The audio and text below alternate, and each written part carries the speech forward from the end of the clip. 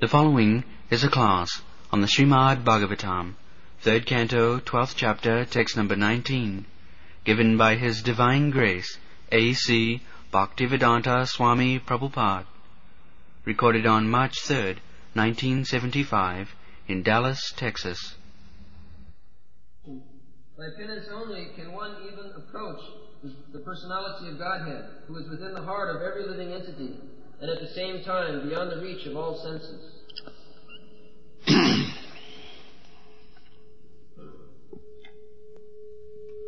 Tapasaiva paramajyoti bhagavantam adokshajam sarvabhuta bhavasam anjasa bindate pama. From this verse we can understand the absolute truth is realized in three features. Bhagavantam adokshajam jyoti, param jyoti, and sarvabhuta guhavas.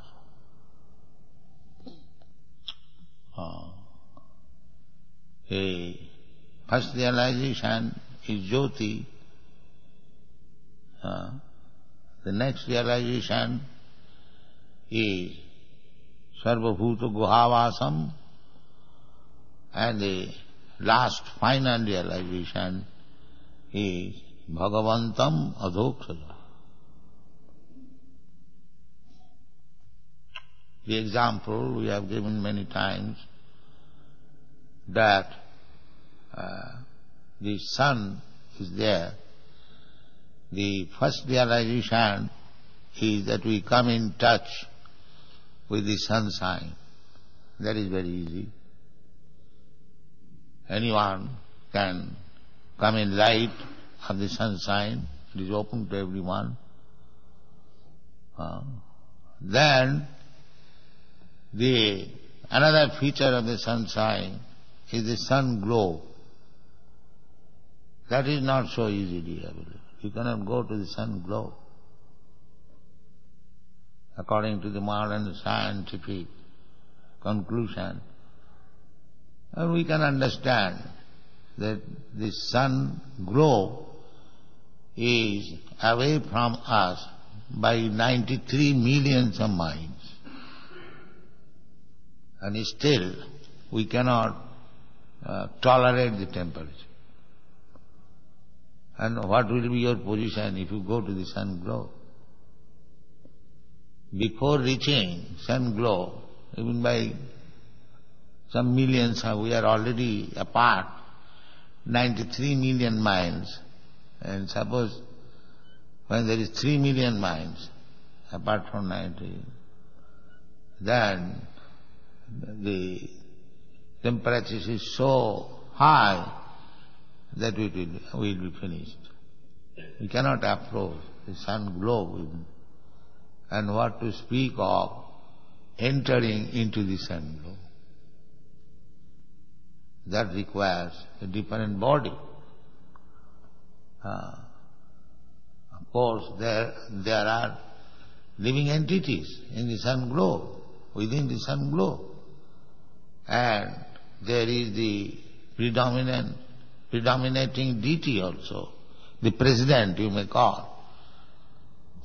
There is a state, just like you have got here, United States. There is state also. And there is also president. And the president name is Vibhushan. Everything is there in the Shastra. We read from Bhagavad-gita, Krishna said, I spoke to Vibhushan, the president or the predominating deity in the sun glow. So this is all fact. It is not fiction. You are seeing the sun glow, and you are seeing that the sunshine is coming from the sun glow.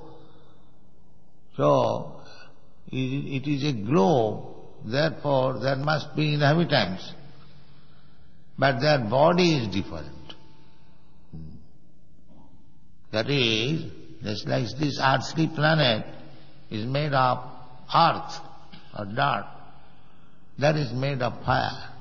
This is within these 5 elements: earth, water, fire, air, ether. So, the mixture of these things are there also. But the fire element is there, prominent. As here in this earth, all the mixtures are there, but here the earthly element is prominent. So this is also one of the material worlds. So there are different varieties of planets. That is God's creation. This is also God's creation, that is also God's creation, but I cannot go there. Land is God's creation, water is God's creation. But you cannot live in the water, and the fish cannot live on the land. Similarly, although there are millions and trillions of planets within this universe, you have to live in that particular planet where you are destined to live. That is condition. You cannot go to the sun planet or moon planet. Otherwise, what is the meaning of conditioned life? Conditioned life means you are given opportunity to live on this planet, and the other living entities, they have been given opportunity to live in the sun planet. So they cannot come and live here, and we cannot go there and live there. This is called conditioned life. You must live under condition. You are not free. Otherwise, they are attempting so much to go to the moon planet. We are doubtful whether they are actually going. But no benefit has been derived by this. Simply, you have spoiled your energy, time and money. That is means condition. That you cannot violate the conditions of the nature. That is not possible. But they are thinking that free, they can do whatever they like. That is called ignorance, mura, rascal. They are living under condition, but they are falsely thinking that we are free. Is it not?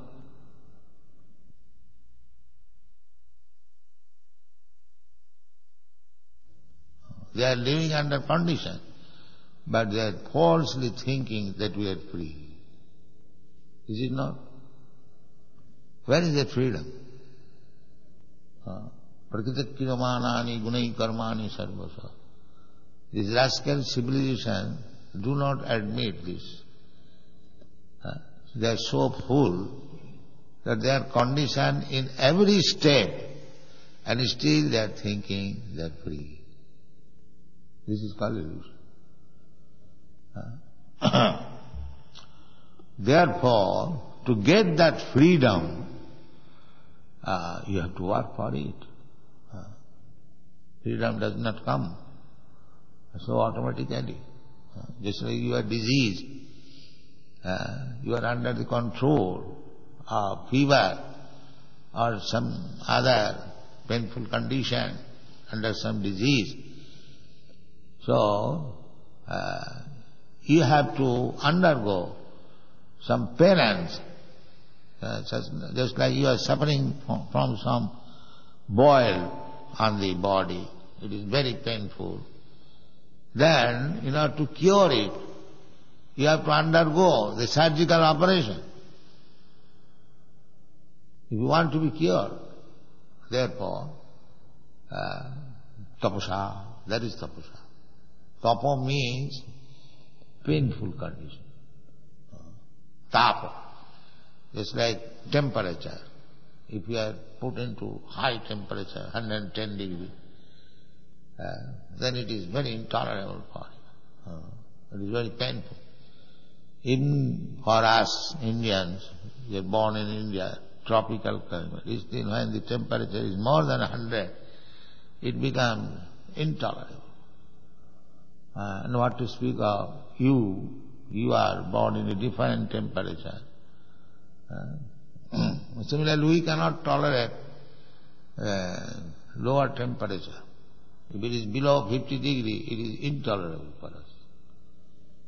So, there are different climates, different temperature, and in Canada they tolerate 40 degrees less than zero. So, it is a question of different condition of life, but we are conditioned. High grade temperature, less temperature, high grade cold, but we can be trained up to any kind of conditional life. That capacity we have got. There is a Bengali proverb, শরীরের নাম মহাশয় যা স্বভাবে তাই সয়. This body means it can tolerate any condition, provided you practice it. It is not that you are under certain condition, and if you are chained, it becomes so intolerable that you cannot live. No. If you practice, just like nowadays nobody is going, formerly they are going to the Himalayan mountain, and there is very cold, and the tapasa, there is practice, method in high scorching heat. The saintly personal sages, they will ignite fire all down. Already there is high temperature, and still they will get fire all down and go on meditation. This is tapasa. These are the items of tapasa. There is scorching heat, and they will arrange. And there is pinching, chilly, cold, less than 100 degrees, and they will go under water and put the body up to this and meditate. These are the items of tapasa. So, for God realization, formerly people used to undergo such severe type of penances, and at the present moment you are so fallen, we cannot tolerate these four principles. It is very difficult. We are imposing some tapasya. Don't indulge in these things. No illicit sex, no intoxication, no meat eating, no gambling. These are the items of tapasya for advancing in Krishna consciousness. So, is it very difficult? It is not difficult. If one can practice, go within the water up to the neck, in chilly, pinching cold, is it more difficult to give up illicit sex and meat eating and intoxication? We are not advising no sex, illicit sex. Where is the difficulty? But the age is so fallen that even this primary tapasya we cannot execute. That is the difficulty. But if you want to realize God, as it is said here, tapasaiva, only by tapasa, only by penance, one can realize. Otherwise not. Otherwise it is not possible. Therefore this word is used, tapasaiva, tapasaeva, only by tapasa. There is no other means. Tapasaiva, param. Param means the supreme. If you want to realize the Supreme, the Absolute, then you must agree to certain type of tapasya. Otherwise it's not possible. The preliminary little tapasya, just like Ekadashi, that is also one of the items of the tapasya. Actually on the Ekadashi days, we shall not take any food, even drink water. But in our society, we are not doing so much strictly. We say Ekadashi, you don't take food grains, take little fruit, meal. This is tapasya. So we cannot execute this tapasya. If we are not prepared to undertake even these very, very easily executable tapasya, then how we can expect go back to home, back to Godhead? No, that is not possible. Therefore, here it is said, tapasa eva, tapasa eva. Eva means certainly. You have to. Now, executing this tapasa, penance, are you loser? You are not loser. Now, anyone will come from outside, they will see in our society, our members, boys and girls, they say bright-faced. Do they not? They say distinction. One priest in plain cloth, I was going from Los Angeles to Hawaii. One priest, he came to me in the plane. So he asked my permission, can I talk with you? Yes, why not? His first question was that I see your disciples very bright faced. How it has been done? He's sincere. So what is the loss? By undergoing, by denying all these things, sinful activities, we are not losers. We can live very simple life. We can sit down on the floor. We can lie down on the floor. We don't require much furniture,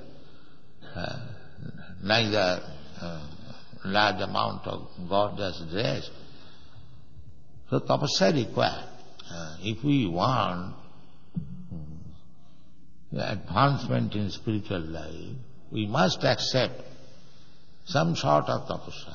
In the Kali Yuga, we cannot accept such severe type of tapasya as in the cold we go underneath, under water, sometimes drowning or sometimes up to this, and then meditate or chant Hare Krishna. That is not possible. The minimum. So tapasya must be there. So we should note it by this verse, that some sort of tapasya must be done if we are serious about God realization.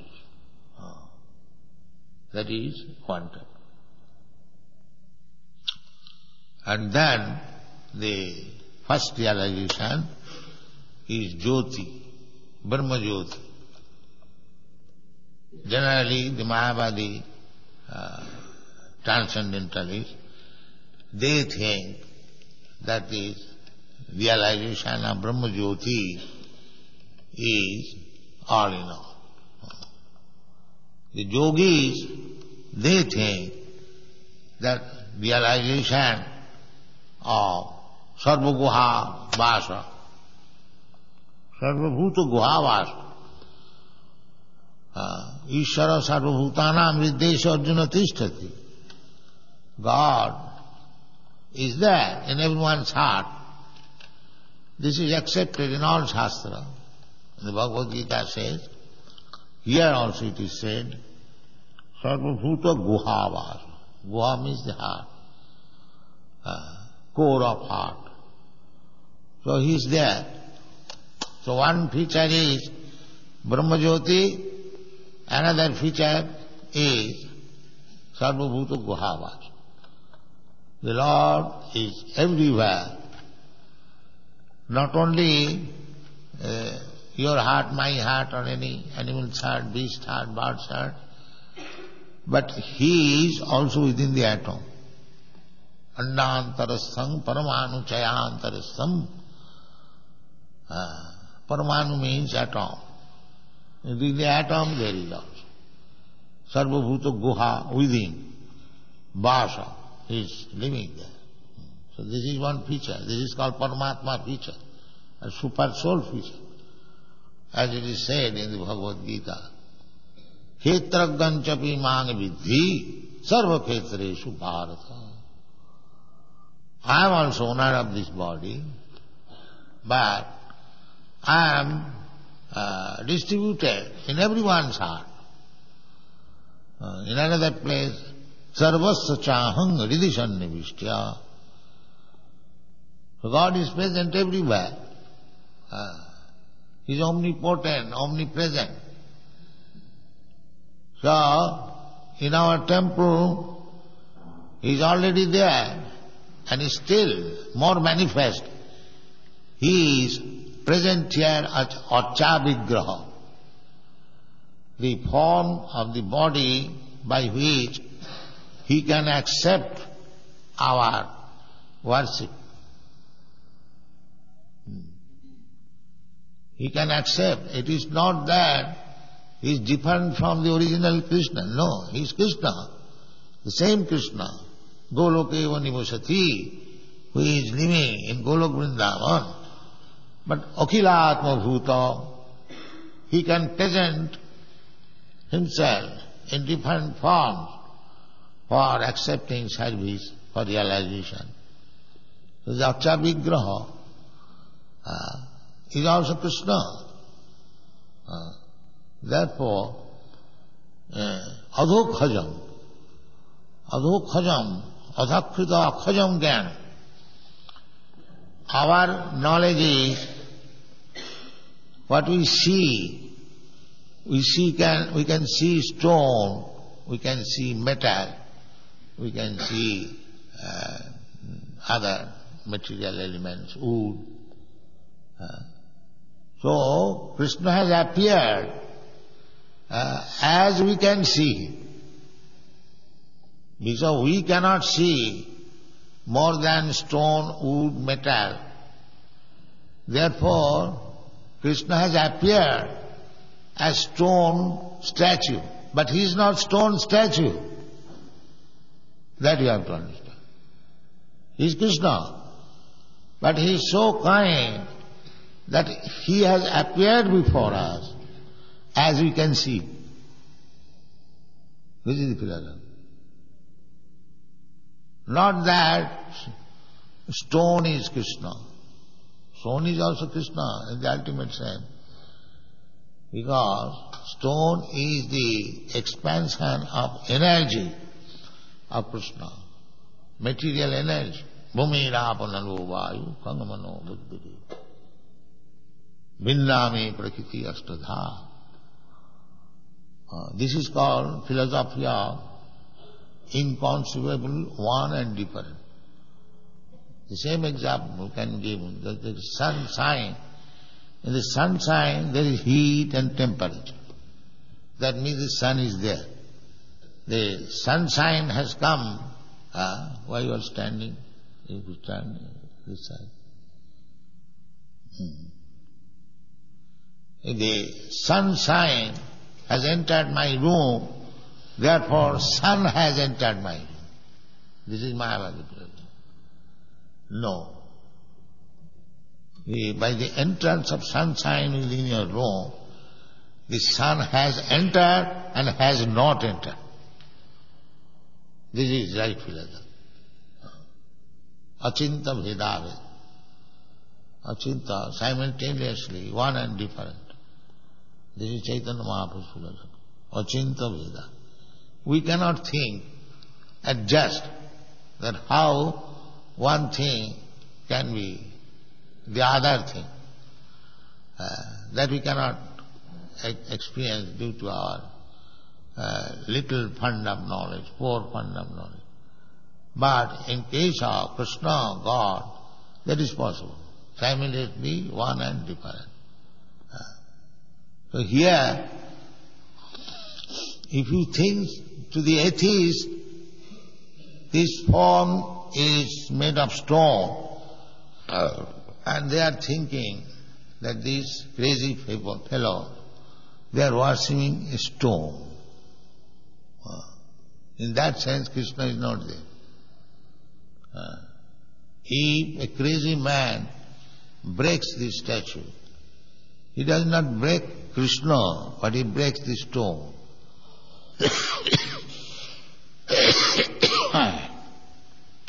This is simultaneously one and different. For the devotee, he is Krishna. All the time he is Krishna. Because even if you take it as stone, stone is also Krishna, because it is expansion of Krishna's energy. The same example. The sunshine is also sun. And Krishna is being omnipotent. He can accept your service anyway. Provided you want to render service, Krishna is ready to accept it. Therefore our duty is that we should never think of this deity as something made of stone or metal. We should always think, here is Krishna personally present. That is devotion. And we should worship him like that. We should offer respect that here is Krishna, we cannot do anything wrong, and therefore there is least of offenses of worshipping. 64, or how many? It is stated in the Nectar of Devotion. Do you discuss this? So we should avoid these offenses. Not that here is a stone statue, he is not going to see I am doing this offense, and then that is not very good. We should always feel that here is Krishna personally present. Actually he is personally present. Then are you so fool that we are worshipping a stone deity? No. We mean we have installed this deity under the direction of previous authorities, acharya. So it is not whimsical. We have installed the deity exactly under the direction of the previous acharya, and therefore the deity is personally present, Krishna, as he is present everywhere. Sarva bhuta guhavasa. Similarly, he can live in many millions of temples simultaneously and live at the same time Goloka Vrindavan. That is Krishna. That is Krishna's omnipotence. So, Krishna being very kind, he has appeared in our various temples. So we should very careful that here is personally present Krishna. Here is personally Radharani is there, personally Lord Chaitanya is there, Lord Jagannath is there. But he is keeping himself in such a way that you can handle in any way. Even if you commit some mistake, he does not protest. But we should not commit any mistake. That is our duty. We should not create such thing as it is offensive. Therefore the direction is there in the Shastra. And that you do like this, there will be no offense. And offenseless service will make you more and more advanced in spiritual life. So Krishna has Bhagavantam. Here it is said Bhagavantam. The Supreme Personality of Godhead is Krishna. But he is adhokhajam, beyond our sense perception. Adhokhajam. Adhakrita akhajam jnanam. our knowledge is limited within this sense perception. That's all. We can see so long the light is there. If the light is not there, then our seeing power is finished. Therefore, it is limited. And Krishna is beyond this limitation. Therefore his name is Adhokkajam. Adakrita Akhajam Jnanam Jatra.